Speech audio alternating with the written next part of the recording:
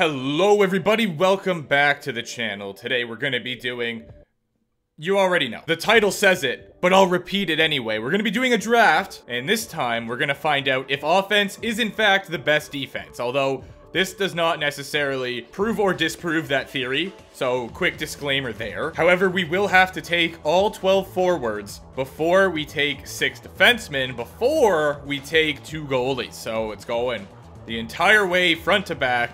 And let's find out what team we get. It is Smashville. I feel like we get them a lot. This time we won't have to worry about Mitch Marner being a defenseman, because I'm filming this after the previous draft, obviously, where we did goaltenders first, defense, and then forwards. And that time I kind of had to redo it, which also sucks because I could have had John Carlson, and then I ended up not getting him the second time around. But that's on me. Time to change all these settings again, aka turn the jabroni setting off. Fog of War, no thank you. Player morale, no. I used to leave that on, and then people in the comments said something about it. I can't remember what it was. I usually leave it on and turn off the meetings though. So that way the player morale is just strictly based on how the team is doing, how the individual player is doing, but I don't know. We'll leave it off. So fantasy draft on, salary cap on, CPU trades on. We're gonna get pick number... Do I want a good pick here? We're getting forwards first, so I would like a decent pick, but I don't know. Maybe top 10 is what I'm hoping for. Let's go with number 9. And let's see just how wrong I am. I did turn fantasy draft on, right? Okay, 4. We take that. It is the M trio going in the first 3. McDavid, McCarr, Matthews. I might have to keep that trend going and take Nate Mack. But Leon... Oh, he's making 6.3 though. How can you say no to that? I genuinely don't know who to take, simply so that I'm not the one to break the M streak. And on top of that, he's also making 2 million less. I'm gonna go with Nate. Might as well sort by forwards because we have to take forwards. I might bring him back. I think I'm gonna go with Philip Forsberg, 89 overall, 8.5. Quite a bit, but you know, second pick of the draft. We can make it work, I think. I really want to take Kyrou, but I also want the entirety of our first line to have X factors. And on top of that, right now we have a playmaker and a two-way forward, so we should probably grab a sniper, 5-star shooting category for Tarasenko show. I have to do it. I have to. I will be taking Chandler as our second line centerman. He only has 78 face-offs, which is very unfortunate. I'm going line chemistry heavy, and X factors abilities certainly help with that. So I'll be taking Pavelski as our second line right winger, or maybe center, because I think both of them have a bit of center in them. They're, you know, it's the split position thing now. I don't think either of them play left wing, but I'm taking Tim Winston anyways. Our salary cap is taking a big beating, but at a good cause. Zuccarello will be our next selection, who coincidentally was also in the back to front draft. If you're wondering why I took Zook, he had 2 abilities, and if Pavelski's gonna be on the second line, then that's gonna help the line chemistry. Does that help the sim? Don't know. Good old Boone Jenner, 83 face-offs, 2-way forward. I think he would be good on the PK. He's got 4-star defense. All right, I see you. 3.7 as well. Another 2-way forward. He's got 3.5-star defense, making 2.5, which is very, very affordable at 84 overall. So Dominic Kubalik will also be joining the squadron. This right here is not a good sign for us, because we still have to take 6 defensemen before we even get our starting goalie, and we're already down to 84 overall. You know why we didn't do well in the last video? It's because I wasn't playing the NHL Heaters playlist. I'm pretty sure I had nothing on, which I don't know why I even had the headset. It's pretty much just a staple now. Like, I look weird with it off. I can't not use it now. All right, Heroes by David Bowie just came on. NHL 99 intro classic. 364 more days till hockey tryouts. We got to toughen up a little bit. Sorting by physicality here. Nick Delorier, 78 overall. He did well for us in the last one, so I'm going to trust him again. Jordan Greenway, 3 million, 82 overall. He's power forward. 4.5-star physicality. He's left wing / right wing. We'll make it work. It looks like we are going to have a decent amount of cap left, but we still need 6 defensemen and both goalies, so I don't know how this is gonna go. 79 overall, making 1.4. Seems to be the best player here in regards to salary to overall ratio. All right, Keegan, you are going to be on an absolute stellar 4th line. I think we have to take Martinez. The contract is a little extreme, but we need defensemen. We just do, so I'm gonna go ahead and grab him while we still can. Shattenkirk is a right-handed defenseman, so he could play, but so is Savard. This just got tricky. Offensive defenseman versus a defensive defenseman. I could probably get both now that I'm really thinking about it. So let's start off with Shatty. Nick Jensen, 2.5 and 82 overall. That seems like a steal to me. I don't know why he hasn't gone yet, but he's going right now. Connor Clifton, another right-handed defenseman, but he's 81 overall at 1 million flat. Yeah, because we have the salary cap, I'm going to take Suter. And then for our last defenseman, I'm sorting by physicality again, so I will not be taking Goodbranson at $4 million, although I probably could. Ben Sherratt making 4.7, and he is a left defenseman, so he would actually work. I think I am going to do it, just because he's 81 overall, Goodbranson's only 78. Another 750k, but we'll still have quite a bit of cap to get goalies. I don't think they're going to be making a whole lot at this stage anyway, so we should be golden. Craig, the man, the myth, the legend. I do want to take him. I also sort of want Jonathan Quick. I feel like we have to. Look at that cap space and tell me it is not perfect. Craig Anderson. We definitely do not have the most youthful goaltender tandem in the NHL, but they will be sick. I'll tell you that. That's today's tidbit of free news. We should have a +5 on the first line. I'm thinking we're gonna have a +2 or +3 on the second line. Maybe I'm wrong though. Let's find out. Moment of truth.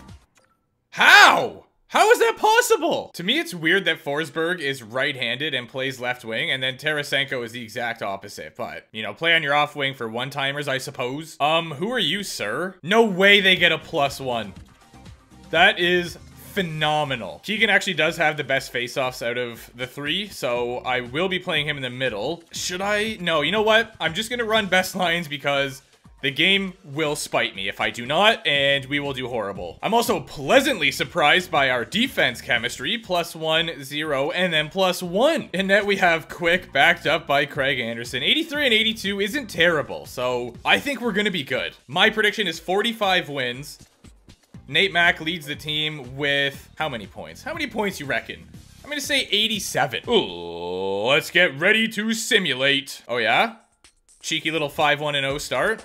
Might as well make it 6. So it is extremely early, but I am here to confirm that offense is in fact the best defense. I would like to withdraw my statement as we just went on a 4-game losing streak. If you're gonna lose, at least lose in overtime. Get a point out of it. The lads are first in the division at the moment, but seems to be a weak division because when we go to the other ones, yeah, the Bruins have 70 points. Hey, I'll take a weak division with open arms. 100%. If that's how we get in the playoffs, I don't care. All that matters is that we do get in. Ryan O'Reilly is available at this year's trade deadline. Same with Bo Horvat, Patches, Burt, and Binnington. We saw him get drafted. Merzlikins as well. They're both on the block. Wow. Clearly that didn't work out. Here's a trade for you. Bo Horvat, Nate Schmidt, and Kyle Palmieri for Jack Quinn and 2 other prospects? So after the trade deadline, we are 3rd in our division, but only 2 points separate us from the first place Colorado Avalanche. And on top of that, the Jets, who are only 1 point ahead of us in second, have 2 games on us, which is good. Okay, I see you with that 6-game winning streak, followed by how many losses are we gonna take? Not many. Good stuff. Here we go, Smashville. We need to make the playoffs. I can't have both of these drafts not make it. Okay, we've already clinched, so we're in. We are in the lofts. Yeah, I mean, we have almost 50 wins. 100% we're in the lofts. I don't even care that we lost that last game. Okay, I can't lie. I'm a little upset. We ended up finishing 3rd in the division, just shy of 100 points. We had 99 to end the year. And let's find out where we finished in the league. Just like the last draft, the Mighty Ducks of Anaheim take home the President's Trophy. And with 99 points, we are on the front page here, 8th in the NHL. We take that all day. And it was the top 16 teams that qualified. Let's find out who Anaheim drafted, though. What kind of super team do you got here? Oh, yeah, of course. Of course they took Leon. Tricidal playing with Ehlers and Goudreau. Then they have Kuznetsov, Riley Smith, and then Kane, Okposo, Rodriguez, and Comfer. Flower in the net. Okay, something's got to change on that first line. Joe Pavelski led our team with 78 points. Nate Mack, phenomenal number of points, but you should be doing better than that. So that is unacceptable. Zuccarello had 67. Chandler had 55. What are you guys doing? You absolute clowns. You know what? I'm disappointed and angry. That is something you should not be doing. With all that firepower on that first line, no. Jonathan Quick actually did pretty solid. A 919 and 253. A record of 41, 23, and 5. 4 shutouts on the year as well. Didn't go so well for Craig this time around, but he still had the 900. So, by TJ standards, seal of approval. Our top 4 defensemen were all separated by 2 points. 26 for Martinez and Shaddy, and then Suter and Jensen 25-24 respectively. Vitek Vin, wow, I've never seen this many goalies tied here before. And Quick is right there. I mean, he played a lot more games than Vitek, but we won't look at that. And also Vitek had a 925. Outrageous. But a 4-way tie for most wins in the league. John Carlson rubbing it in again from the previous draft. 75 points, leads the league. Hughes with 67, Doughty had 63. Ekblad and Girard, 62 apiece. And nobody broke 100 this year. Matthews had 94 points to get himself an Art Ross. 47 goals, 47 assists. Jack Eichel had 92. And then we got a trio of 91s. Who won the Rocket Richard? It is Matthews with 47. Abramov had the highest shooting percentage with 25. He had 2 goals. Love that for you. On 8 shots. Nico Hischier won the most draws. 1,500. That's a lot, you know. Marcus Foligno led for fights with 12. Delorier had 11, so these two probably went at it once or twice. We also have Keegan here, who had 3. So we got 2 lads in the top, what is that, 6, 7? So before we start the playoffs, I am changing our lines because I'm not having it. No, Pavelski can come up here. We'll give them the +2. And maybe I'm going to bring up Chandler, play him there. Tarasenko can be over here. Tom Wilson can play 3rd line. That seems fair to me. So naturally, we're going to get swept because I had the balls to mess with the lines. And the game is going to be fuming. We do not have a sniper on the first line anymore, but that's all right. I think they could still bury the biscuit. Defensively, I'm okay with how everything went there. Goalies, Jonathan Quick, of course, is going to be the starter. He had a pretty solid season. All right, let's do this thing. The Winnipeg Jets are our first round opponent. Let's see how it goes here. Sim 3 games, great start. Loving that. Oh yeah? Hello? Will we sweep the Jets? We do not. They come out with a big 2-1 win to extend, keep the series going. I went to say both things at the same time, and it just did not work. Wow. We're gonna lose this. You know how... Fire me up? But you know how heartbreaking that would be? You're down by 3. You fight all the way back to make it 3-3. You're on the brink of a reverse sweep.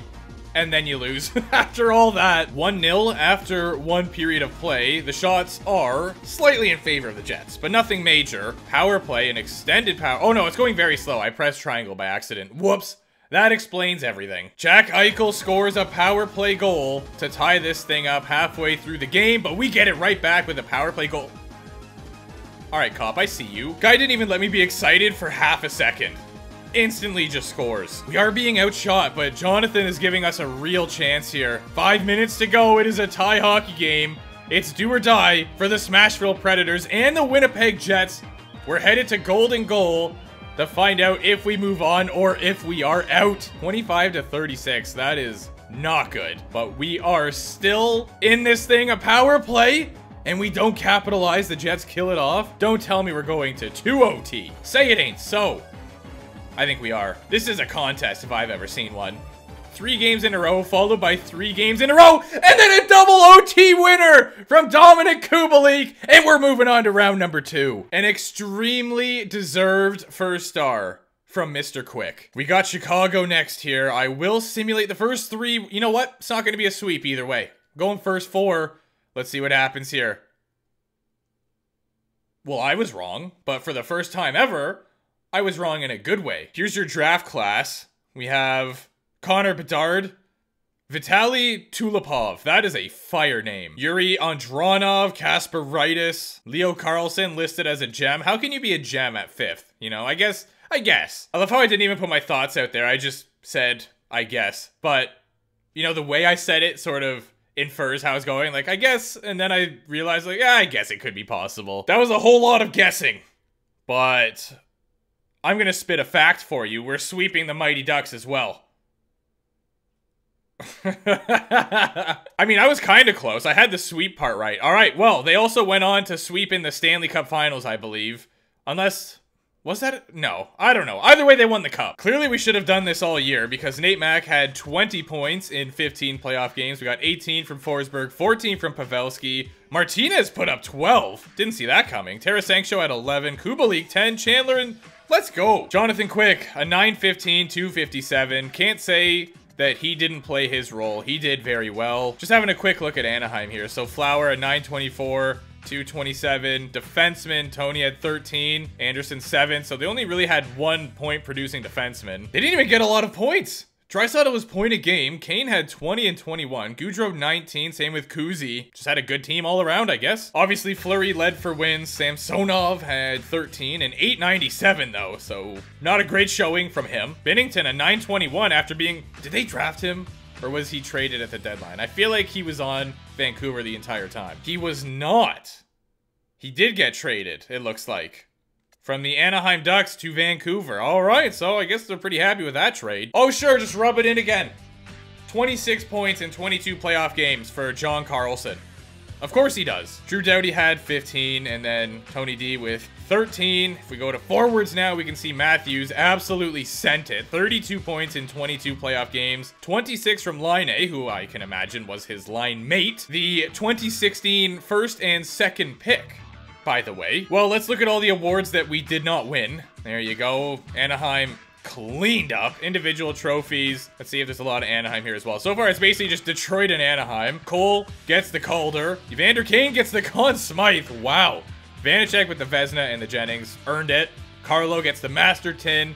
McClellan with the Jack Adams. Sidney the Kidney gets the Selke. Draisaitl with the Lindsay. And as we saw, the Richard is going to Austin. They did not sweep the finals, but they still won in convincing fashion. It was 4-1. Well, there you go. I feel like the other one could have been a different story if I got John Carlson, but we'll never know. Well, thank you so much for watching. I appreciate you. Hopefully you did enjoy the video. If you did, click that like button. It's free, believe it or not. On that note, see you soon.